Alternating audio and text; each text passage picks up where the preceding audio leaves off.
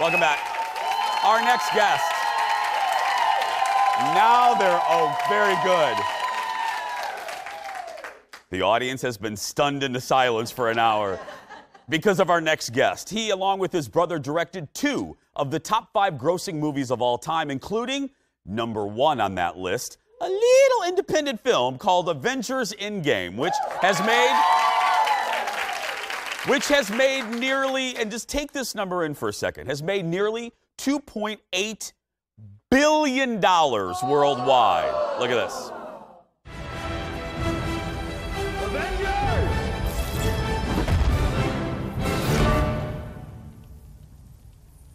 Assemble.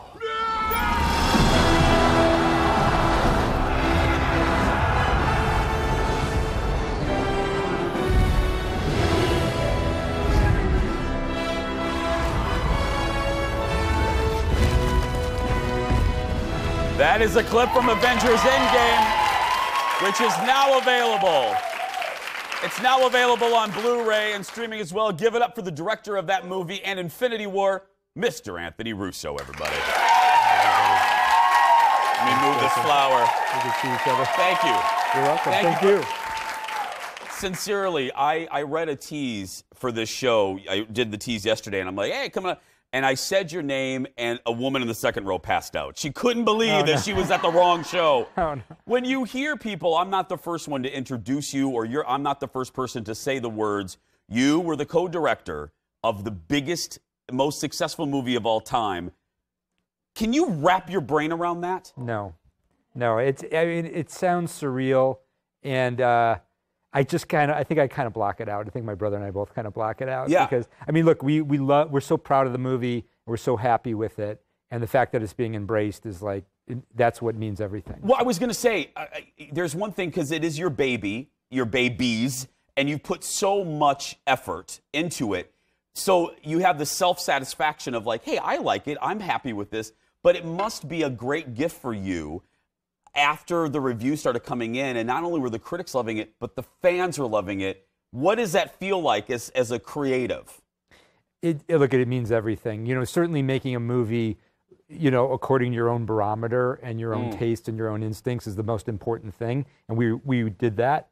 But unless it reaches an audience, you haven't kind of completed the process of making a film, because film is expensive. Film is difficult. It requires a lot of people and a lot of money to create a film. A lot of money in this case. A lot of That's money. right, yeah.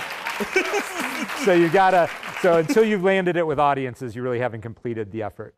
I was going to say, Andy, when you see the sheet, or when you see the pieces of paper that land on your desk, and you see the budget, do you ever get used to seeing that figure on a piece of paper that you are responsible for? As you can imagine, we had a lot of people involved with this movie who have been involved with some of the biggest and the best movies for the past 30 years. Yeah. And everybody was shocked about dimensions of the movie on that level, whether it be budget size or crew size or the scope of our sets. It was shocking all around. Okay, so there's one thing making an independent film, but there's another thing making what they call a big budget studio film, tentpole. There's a whole bunch of terms. For you as a director, as a creative, yes, there are challenges, but what's the biggest joy for you and your brother making a movie of this scale? What makes you the happiest? It's definitely, I mean, look, at the end of the day, my brother and I always say, like, filmmaking is kind of the same from our point of view, no matter what scale we're working at. It's all about just dreaming up what we want to do and then figuring out how to execute it. So it doesn't matter what the scale is on that level. But I think the big difference with this movie is just the audiences that you're able to reach worldwide and the fans you're able to connect with worldwide is shocking. I mean, these movies are a global phenomenon, and they're connecting everybody on every continent around the world at the same time. Everyone is involved in a conversation about these movies. And that's a really inspiring thing. And don't you think that's a gift, because we have so few I'm so glad you said that, because we have so few, you know where I'm going, communal experiences anymore. We're living in an era with 800 channels and all of these entertainment options. The fact that your movie brought people together, there's nothing, can't be nothing better for you. I mean, that's great. There's nothing better, and it is really, it's such a shock when you go to a different culture that has a different political system, different issues than our culture does, and realize that movie is connecting with people in a very powerful way. It's surprising, and it's also inspiring, because, again, in a fractured world, it says we do have tethers to one another that matter. Absolutely.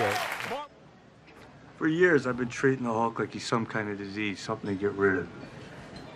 But then I start looking at him as the cure. 18 months in the gamma lab. I put the brains and the brawn together. And now look at me. Best of both worlds. Excuse me, Mr. Hulk? Yes. Can we get a photo? 100%, little person. Come on, step on up. You mind? Oh, yeah. Thanks. Say green. Green. Green. Did you get that? That's good. Do you want to grab one with me? I'm Ant-Man. No, yeah. Another clip from Avengers Endgame. By the way, the Blu-ray is now available. And you all know me, I'm a nerd, and it has great special features. We're back with Anthony Russo, the director, co-director of Avengers Endgame and Infinity War. I want to... I just have to mention real quickly, Yeah. in that clip you just played, that was, the children in that clip were my son, my brother Joe's daughter, and our nephew. So Oh, I just have to seriously? say Oh, that. nice. So that was a fun day on set. Two great concepts. Spoiler alerts. I'm not going to give anything away, but just this is conceptual. I have to ask as a fan. I'm asking for Marvel fans. We see Thor and we see the Hulk very differently in this movie. Whose idea was that?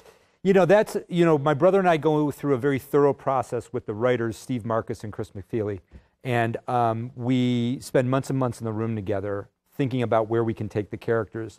And that really came out of that process, just us going, how do we surprise ourselves? How do we surprise the actors? How do we surprise the audiences? How do we push these characters into a place where we never guess they go, but is very much grounded in their history and their arc? What did Chris say when you said you're going to be Puffy Thor?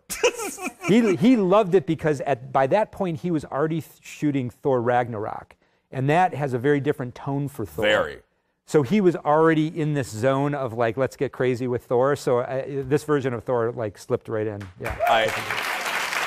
I got to ask you, I said it on this show because this show's all pop culture. When we saw Tom Holland for the first time as Spider-Man, I looked at nothing. I love Toby. I love Andrew. There was something, that's some of the best casting I have seen in years.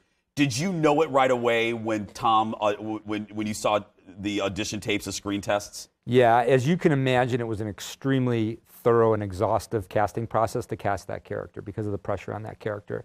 And we ended up testing several actors with Robert Downey Jr. Because we were introducing that character in Civil War, and his primary storyline was with Tony Stark, Robert's character. So yeah, but no, we did know it right away once we got to that final testing process. And look, the thing that makes Peter Parker unique among the spectrum of Marvel heroes, especially when you're looking at him in the context of an Avenger movie, is the fact that he's a teenager. He's a kid. Mm-hmm. And we really wanted to run at that idea. Because we can all relate to that. Yeah. We can all relate to aspects of Peter Parker's life. We don't have to be a web slinger. We can. That's yeah. No, it's an awkward coming of age. It's the awkward coming of age issues that we all have to deal with in different ways as metaphor. Yeah. I'm going to tell you in a minute where you can meet Anthony. Let's talk about Robert Downey Jr. for a second. Are there days when you're looking at dailies or you're looking in the monitor and you just go, this guy's just amazing. I mean, you're just taken away by how good he is. Yeah. All the time. Robert is the hardest working actor we've ever worked with. He's focused. He's an amazing collaborator. My brother and I rely on him a lot as we sort of, because Joe and I work as a team, we're very into the process of collaboration and movie making. So we're very open to all the collaborators, the actors, the cinematographer, et cetera. And Robert has been one of our cornerstone collaborators over the past 3 movies. And I always think back on early in his career, Robert Altman once said that he was the best actor of his generation, and I really believe that you can still say that about Absolutely. Him. Absolutely. We have just a minute or two left. Who in the best way possible surprised you? Meaning, like you had a perception of what they would be like, and then they come on set and they delighted you in a way that was unexpected. Who is that for you? There's so many, because again, these are all phenomenal actors, right? So the characters that they craft for the screen are while they're based in sort of personal things for them, they're quite different and distinct from them as people. So they all kind of shock you on that level. But I would say Anthony Mackie is perhaps the most different because he plays the character Falcon. He has a very sort of a little more focus and somberness on screen and seriousness. But he is the craziest Joker behind the scenes Really? I've ever seen. Oh my God. He walks onto a set and everybody just starts cracking up. You hear him coming a mile away. He's really funny. We have about 30 seconds. I was asking Anthony during the commercial break, the Blu-ray's out. Just as a nerd, I'm always curious, how much say do you get over what we get in a Blu-ray as the director? Oh yeah, we participate very intensely in that process. We work with our editor to come up with the final versions of the deleted scenes. We work with Marvel and Disney to come up with the special features. Yeah. Well, I got to tell you, on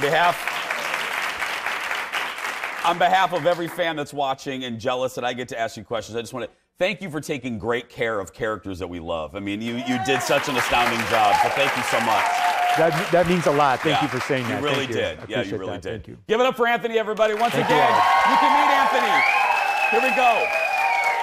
You can meet Anthony right down the road from where we are at the Best Buy in Eden Prairie at 12:30. Y'all got time after the show. And the Blu-ray for Avengers Endgame is available now. It's also on stream. I got it on Apple TV, and I love it. We'll be right back with our remaining minutes after this. Thank you, my friend, so much. What a pleasure. Thank you.